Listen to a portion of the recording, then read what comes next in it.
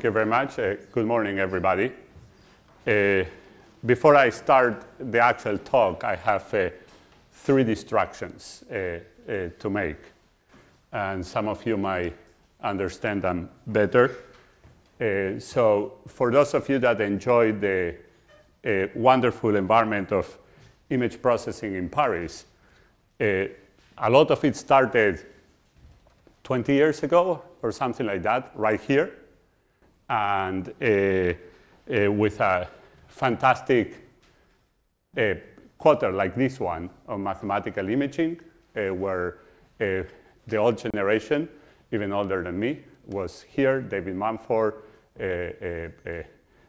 Stefan and I were the young people around, and many others. And one of the persons that was a leader was Vicent, and he passed away a couple of years ago. So we wrote the first in painting equations up here. And has been very emotional for me being here. So he will be a leader today on machine learning if he were alive. And contrary to us, he will be doing it right. So the second part is 2 more distractions just to smooth the previous more emotional part. One of the best talks, TED Talks on the web, is by a mathematician, a great topologist, that was asked to talk about the future. And he spent the entire talk explaining why he's the wrong person. And then the entire talk was about what he's not going to talk. And then the talk was over. It's one of the best TED Talks I ever seen. By the way, the bottom line is that he was asked to talk about the future, and you say, if you want to know the future, you ask 5 years old, you don't ask 50 years old people, which he's absolutely right.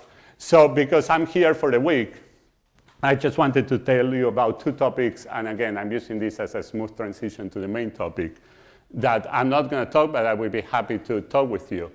So if you get, for the first time, the image on the top left, and you have no annotation, nothing else but object recognition, how do you understand that it's a very strange image? A cow should not be there. No annotations, no cocoa, no captions, no nothing like that. And it turns out that you can do it. And I will be happy to show you.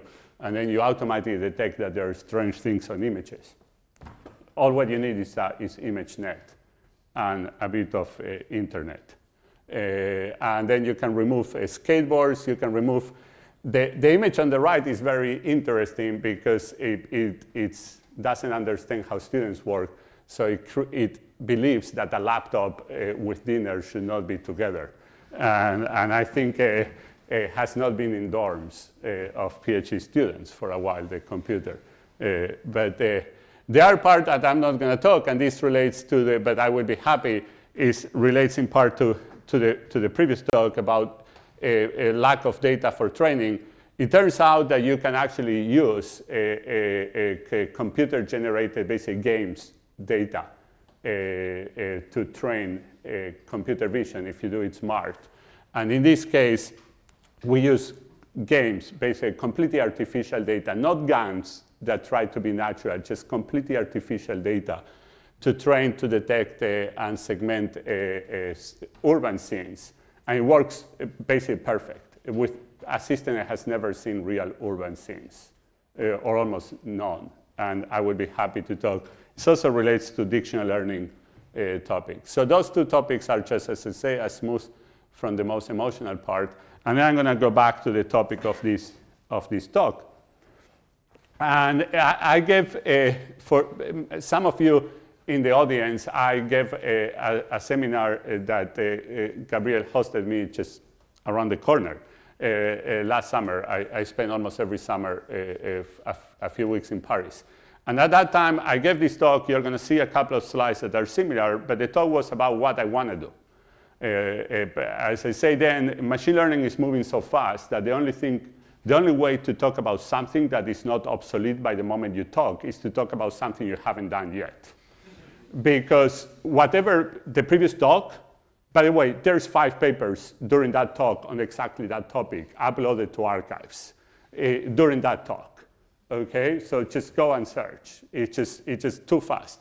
So I gave that talk, and I said, I'm going to talk about what I want to do. And now I'm going to talk about what we are doing right now. We are a bit more advanced, and in particular, we're putting a bit more of theory. And after all, this is a math institute, so I wanted just to mention a bit of that. So the idea is, how can we learn and teach and do things that kind of preserve privacy or obfuscate some information? So privacy is a loaded word. But let me just tell you a bit of background, because I think it's interesting. So this is the chief economist of Google. And his opinion, and I respect like any other opinion, he says, you know, there's so much value that Google is producing for us today that we're kind of willing to give up a lot about our privacy, or to give everything up. And he kind of has some point in that. But that's the opinion of one of the leading companies in the planet. There are 5 leading companies in the planet. If you know, Amazon, Microsoft. Microsoft is the only one stays 5 for over 20 years. Google, Apple, and Facebook. So on the other hand, you can go to the extreme, and Tim Cook, the CEO of Apple, say that privacy is a human right. That was his sentence. I personally agree with that. It's so funny. This is not a joke. It would have been a joke yesterday, April's Fool, but not today. That's the official paper from Apple about privacy. No authors. They're so private that they even told us who are the authors of that paper. So you go to the web and you look Apple privacy manuscript. It's a fantastic paper that describes some of the efforts, particularly in differential privacy, that Apple is doing. No authors on that paper. I found that very private and secret. I really also made me go and believe and look who are the privacy people at Apple. But that's the authors of the paper, differential privacy team at Apple, okay? And unless that's the last name of the person. Actually, we already know, according to our president, Tim is Tim Apple, so maybe this is their last name. Then you go to the other extreme, and you go to the company that shall not be named, that will just give your data to everybody that just pays them. And every week, sorry, I think they're Facebook people here, every week they say we are not going to do that again, and then the week after they do it again. So everybody knows that if you just have enough money, they will just tell you everything about everybody. And that will be forever, regardless of what their CEO keeps saying. At some point, you get caught on your own mistakes or something. But so there is very extreme views about privacy out there. I can tell you in the United States, the moment that teenagers decide to be private is the day that they apply to college, and they start to be ashamed of everything they show. So they say they realize that they should be a bit more private. But let me just give you, is privacy utopia? And for those that are not aware, the privacy became kind of a hot topic in machine learning, in part to the Netflix prize. Netflix released basically ratings of movies, as we discussed before, and say, can you predict them? I give you $1 million. If you do that, your algorithm is worth 100 million, but I just give you $1 million. And then everybody signed that it's going to be very private, and then a professor. Now we're connecting because our previous speaker, if I'm right, your undergrad is from Princeton. So a professor at Princeton basically showed that if you just take IMDb, which is a public data set, and you correlate, you discover everybody on the Netflix. Netflix has to cancel the second round of the prize because they're being sued by all these people that they violated their privacy. So there is a lot of data out there that can shake your privacy.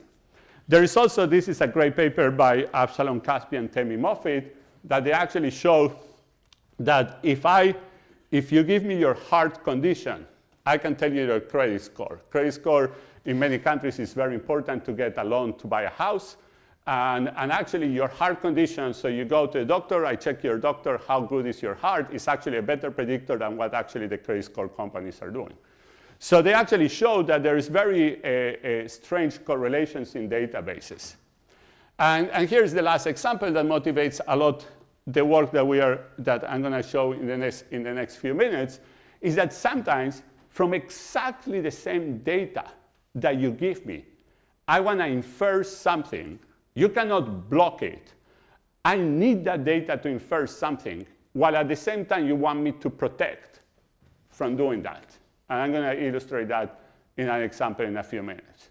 Okay, so it's not that, oh, there is something. Actually, there is really in that data, and how can I try to avoid doing that? So you're looking at these two. Oh, we're being recorded. I need to be careful what I say here. But you know, we might be interested in what they're saying, but we're looking at them, and then at the same time, we just get their age, their emotions, their gender, a lot of things that might be irrelevant to the task, but I want to look at them because I want to do their body position. So it's kind of a chicken and egg problem here. So what we're going to try to do is the following, and we're going to be putting information theory concepts here. And this is another discussion that I would be happy to have about the need for more, my personal view is the need for more tools from information theory, machine learning, but that's kind of for the lunch or the coffee break. The idea is that we are going to start from a data. We are going to start from data, and the user, not the system, the user is going to define either to send you the data or to filter the data. Now, we have a utility estimator, and we have a privacy. So here, and we are going to define this sanitation function, or the one that is going to obfuscate your data. But we are going to very often not allow you to touch these two guys. So they both have to be able to work on the real data or on the filter data. In the case of the utility, the performance has to be identical on both. Okay? So for example, let's assume that you want to identify this person. You want to match this person to a database. So you have to do the same performance on both. And the privacy, let's say gender. So you match the person, but you don't want to know if the person you're matching is male or female. If you give me the right data, it will say female. If you give me this, it will say I'm confused.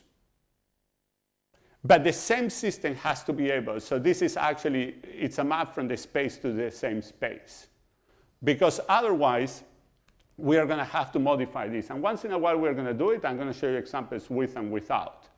But the basic idea is that, for example, I can actually have, and I'm going to show you examples, I can have my face recognition on my iPhone and mislead it without actually having to change it.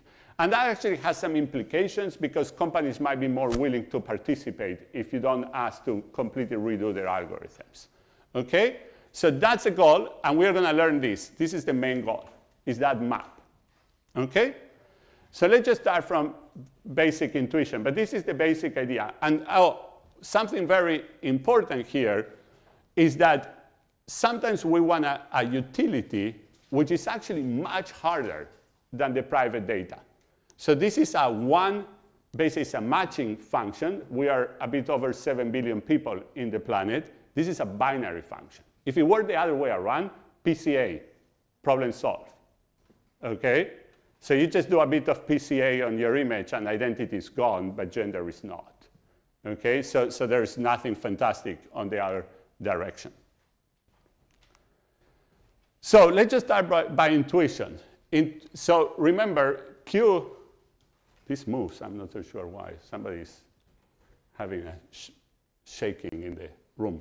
But so Q is my filter image. The basic idea is the utility, the distribution of the utility given the filter image should be as close as possible to the distribution of the utility given the original data.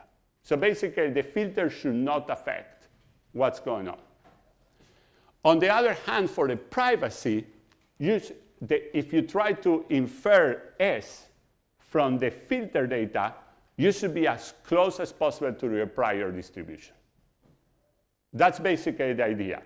The filter should not affect the distribution of the utility. and it should push the distribution of the private, of the information you want to block, to the prior. So basically, doesn't give you any knowledge, having the data or not. And that's basically, it's almost, I could almost stop the talk here, because that's kind of the important concept. And then we are going to show one way of putting that concept into practice and show you a few examples. And please, I'm happy if you interrupt me any moment. We don't have to wait to the end. So any step you want to interrupt me, please just do so. And we are going to measure this just using mutual information and basic KL divergence. So let me just tell you a couple of things. What I'm going to illustrate, and I'm going to explicitly put the formulas in the next one, is very, very closely related to the concept of information bottleneck, for those are more familiar with basic information theory, and the information bottleneck has a lot of relevance for deep learning and machine learning. Most often in the information bottleneck, there is a Markov chain kind of assumption between X, U, and S, and we are not making that assumption. We're going to be completely data-driven. And we're not going to make any assumption between U and S. So if U and S are very correlated, I'm going to be very unlucky and my performance is not going to be very good. But I'm not going to assume that. And we're going to see that both on the theoretical bounds and on the experiments. I'm not going to make an assumption that U and S are independent. And I'm trying to find the filter that separates them, which is an important problem, but I'm not making that assumption.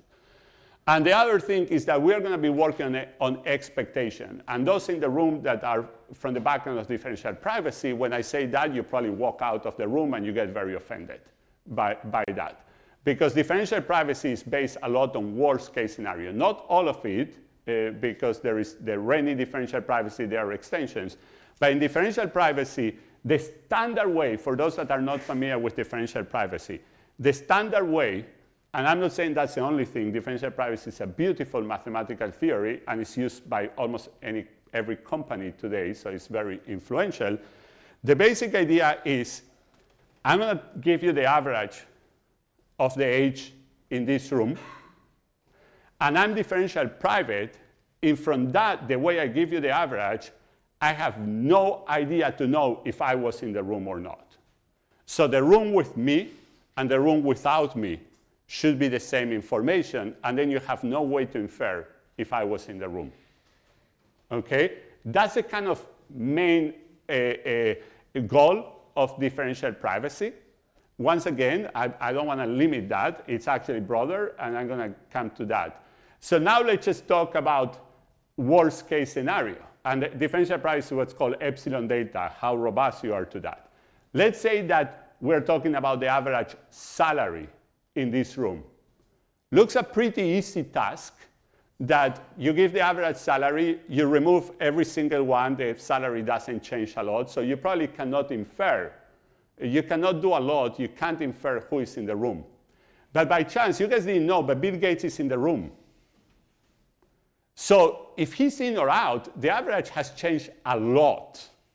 So on average, I wouldn't care about Bill Gates. Differential privacy will go through tremendous effort to put noise on the average salary, so you can never recognize that Bill Gates was in the room, to the level that the information will be irrelevant.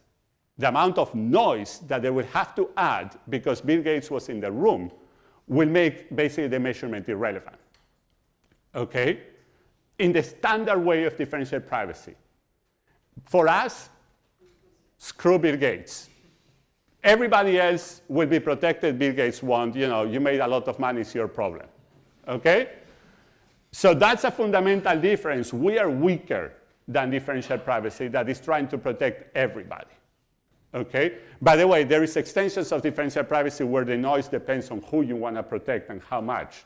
So if you want to protect Bill Gates, you add a lot. If you don't care. So I'm just giving you that we are going to be on average. Okay? So once in a while, your identity will be relieved, and that's a price to pay. So how are we going to do it? Basically, there is a compromise that is drawn here, but let me just explain you the equations and then just give you a bit more of details. So the first part is that we want to minimize the mutual information between U and X given Q. Okay? Why to minimize? This is the information loss or the information leakage. The reason is, if I give you Q, if Q preserves about U everything as I wanted, then once I give you Q, there is nothing left to tell you about U. So this should be as small as possible, and this blue portion. So once again, I just told you Q, I told you the filter image, and if Q has all the information you wanted about U, there is nothing left to tell you. And that's why we want to minimize that. We want to minimize the mutual information between U and X given Q, given the filter image. And we are doing that subject that the information between S and Q is bounded. I'm going to work on average.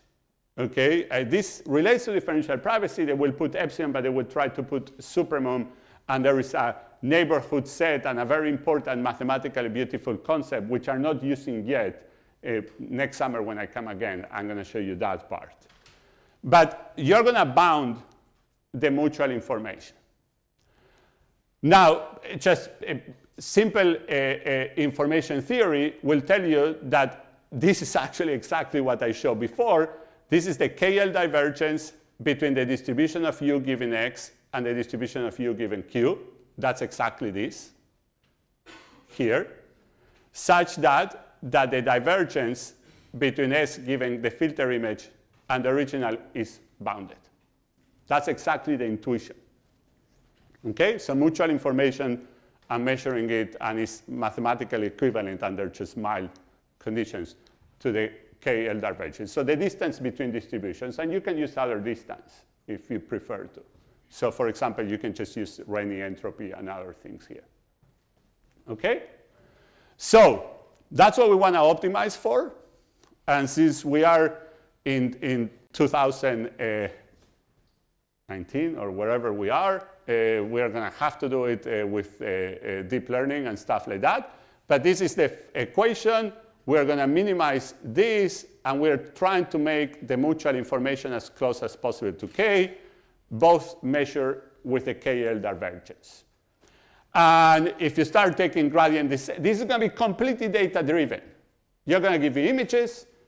I'm going to have identity on them. I'm going to have the gender. I'm going to just train a filter. I'm going to just give one slide for hackers. How do we do that? And you do gradient descent on everything. You need to start, it's data, so I need to start learning distributions. I need to learn the distribution of S given Q, the distribution of U given Q, the distribution of U given X. So those are basically these equations here. There are three equations that are learning distributions, so I can minimize these. And then there's the fourth equation that basically is the one that minimizes. So in order for me to compute these things, I need to estimate all these guys. And I'm estimating them from data. If they were given, I don't have to, but I'm estimating them from data. So again, three equations to estimate distributions, and then this equation to do that. So that's what we need to do from data.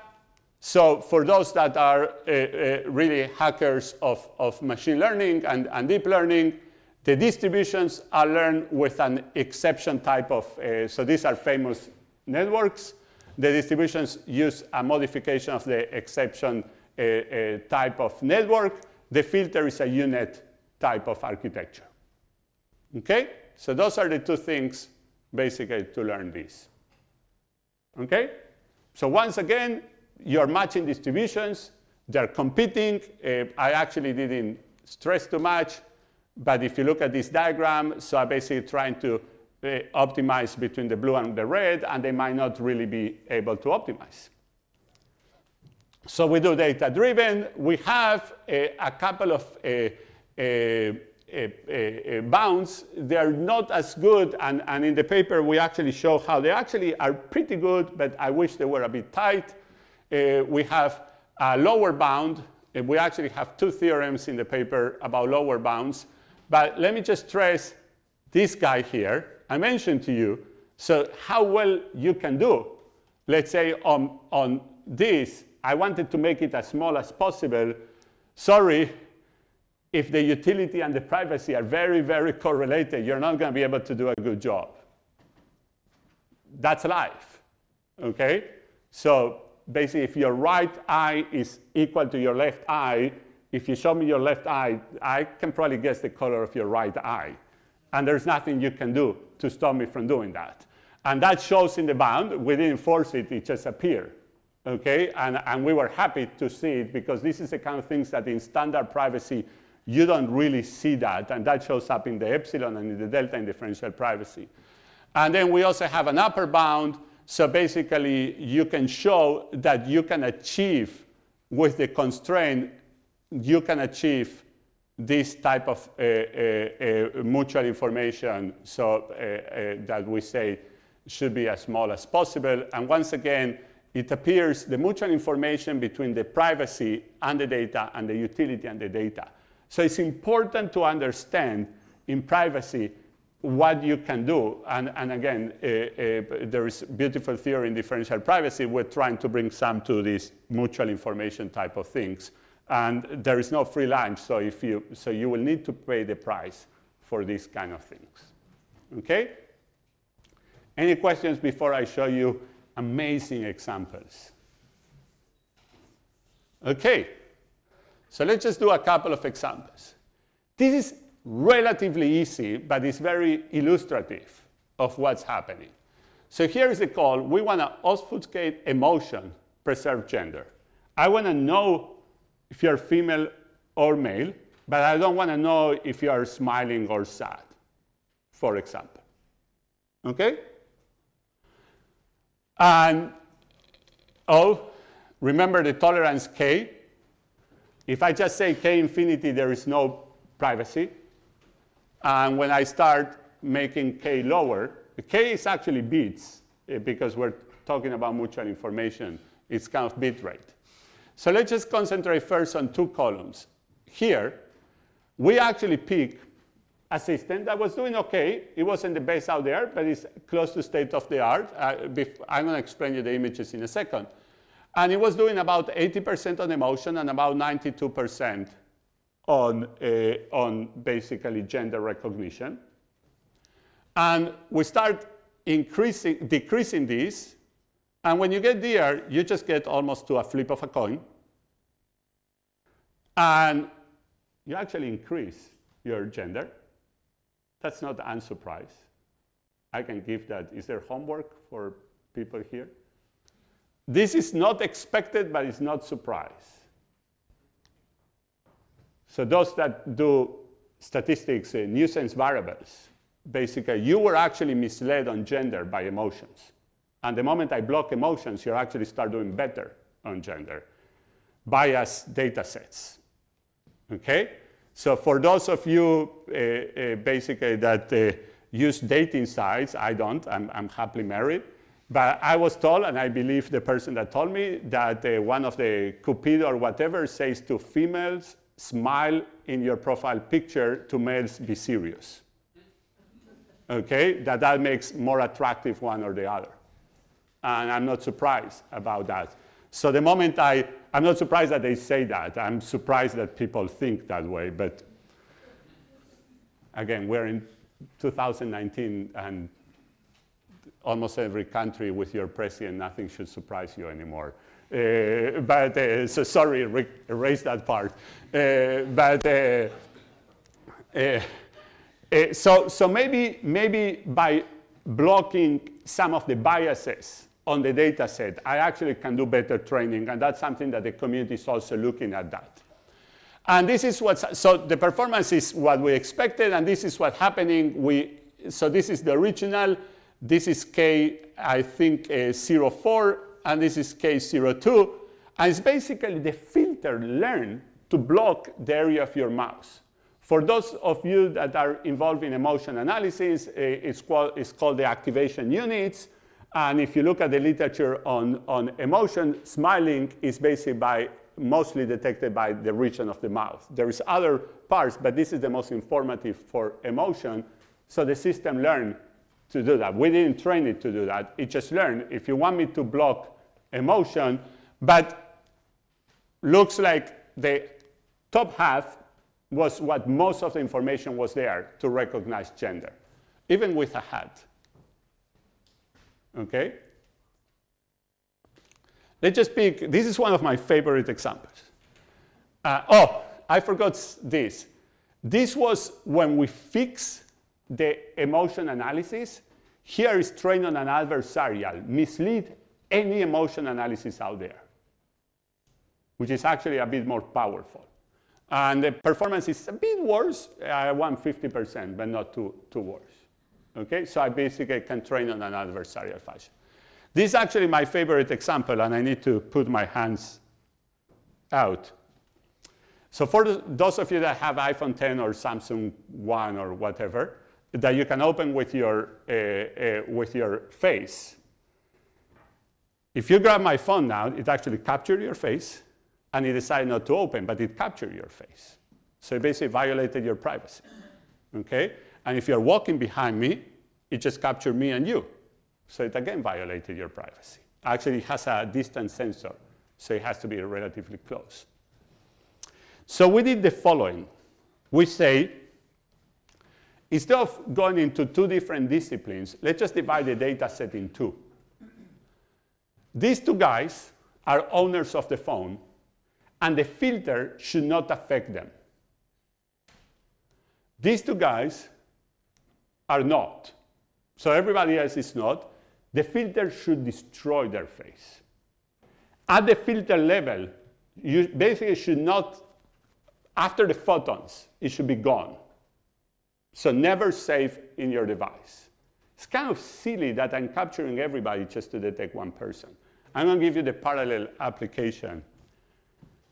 So those of you that have devices, so my device is listening right now, 100% of the time, just waiting for Hey Siri. I had to say it quietly. And your devices at home are listening all the time just to hear Alexa or something like that. It's kind of silly that they're hearing everything just for one word. And this is blocking them from doing that. Okay?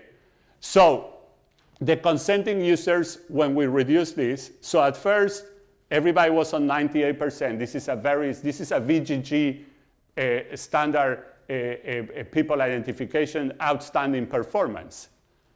And we start filtering. We preserve really good performance on a frame-by-frame basis. But the people that we decided, if we say particular people, please do not capture them, only do performance on 3%. And this is actually a random. Random will get you about 3%. And if we say everybody in the database, I'm not telling you who, whoever is not these two guys should be blocked, gets about 5%. And this is actually the output that the filter did. It's kind of amazing that the filter basically did almost nothing to the guys, almost nothing, let them through, and destroy the others. Same filter. It's not almost, the filter did face recognition on the fly. Not really face, it says authorized, non-authorized, but on the fly. So now, if this is the information that is on the phone, by the way, I just want to clarify, when you're trying to open my phone, the information does not go on the internet. It's erased, so it's pretty private. But there's vulnerability because it had to be brought to the phone and then hackers can go into, but they're never shared, so you are safe from that perspective. But basically, this is what a hacker gets if they hack your sensor, okay, of everybody that is not the phone owner. Let me just give you one more example. In the next example is actually one of the difficult examples. I want actually to remove gender and preserve identity, what I was giving before. Those are very highly correlated things. And then here actually you have 5 examples, and to the right you start decreasing K, so you want to be stronger and stronger on your privacy, and you destroy more and more of your face.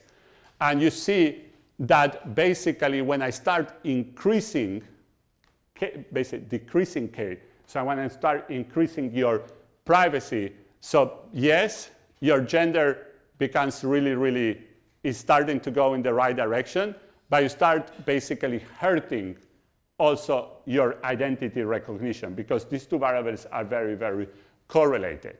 Unless, so this is again VGG, unless you say, hey, you know what, VGG guy, I'll let you train the last layer.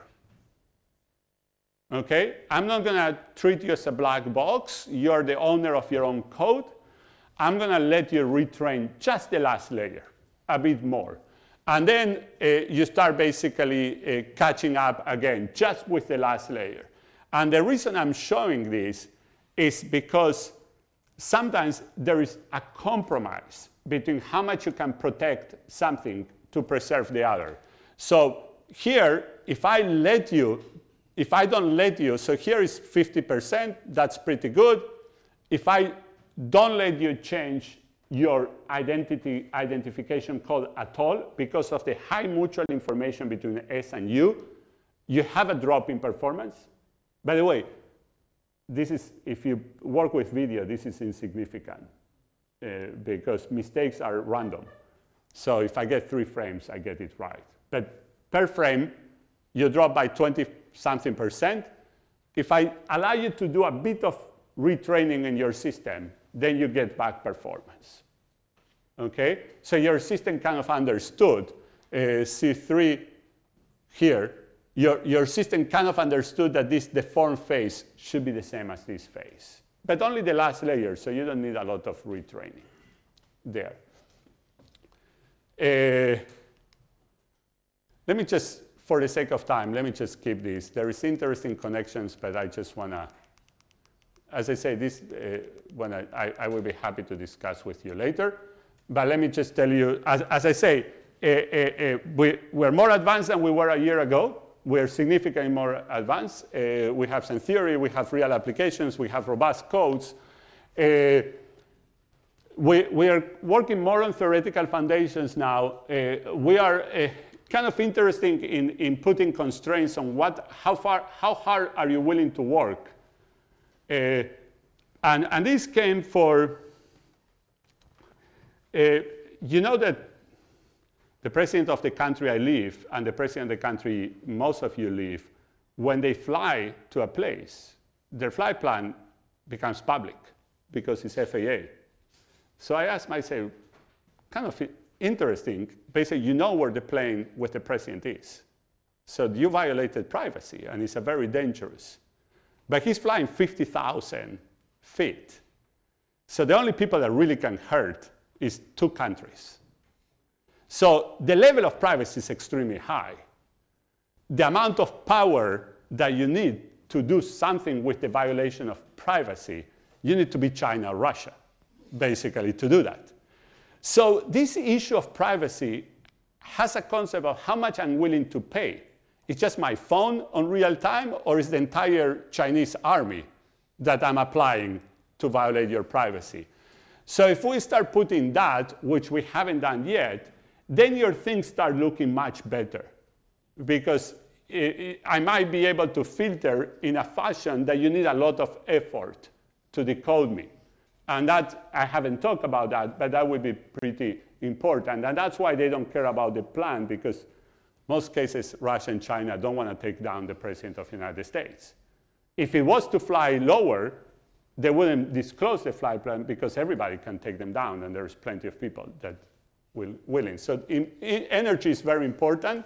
We are now working, and hopefully we'll be ready in a couple of weeks, the formal connections with differential privacy. And as I alluded before, there is other connections with machine learning. I briefly went over them, but we are very interested if this filtering should not help training systems better. And there are people that are working on that and reducing biases on stuff like that. I mentioned the application to audio, and we do have this already on hardware. Not at the sensor level, but almost. So if you come to one of the conferences that we hope to present, we might be demoing, basically because we have this on hardware. From the camera, what comes out is basically filter. And I think I'm going to stop here and just give a couple of minutes for questions.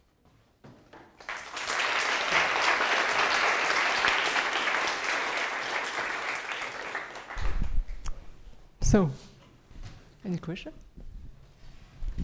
Regarding the phone application, you were mentioning about the software being able to see other people than the actual owner.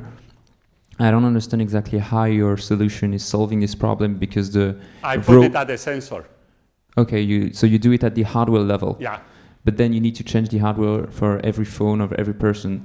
So you reconfigure it with software, and like you change the hardware configuration. Yeah, so it's a great question. Great question. When you get today an iPhone, you have to train it for your face. Yeah. That's the first thing you do. When you do that, you're training the filter, and the filter goes on firmware to the software, to the sensor. Okay. It wouldn't be hard. I mean, you need the companies to buy into that, but it wouldn't be hard.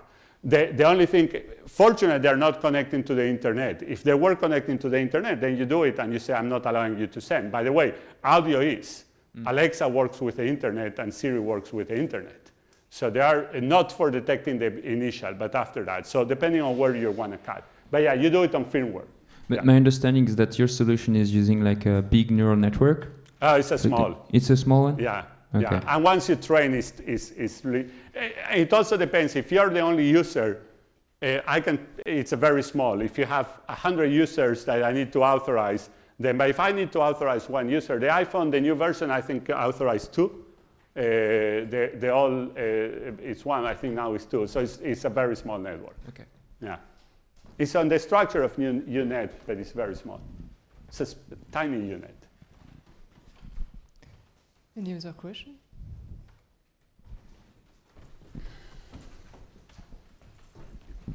I would like to know if I have understood well the problems that you are addressing.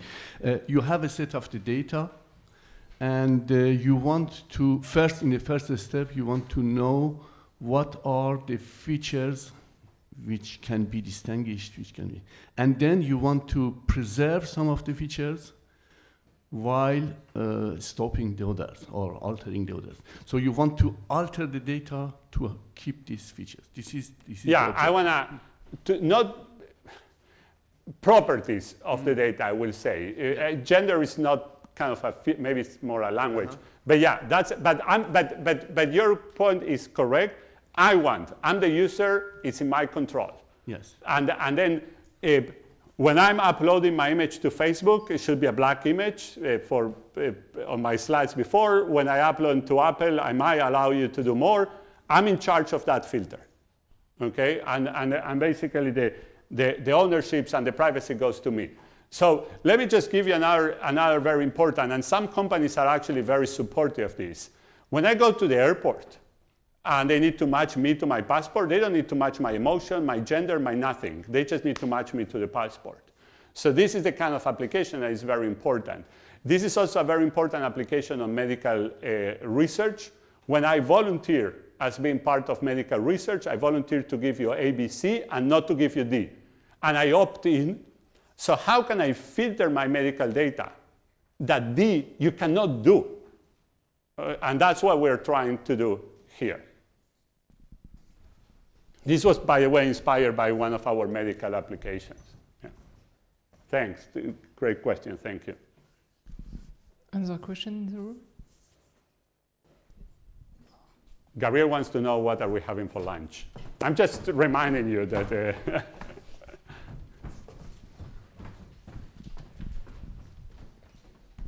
So about the numerical procedure you used for doing the minimization of this callback loss, do you use like something like GANs, or I mean, there's a way to? These two.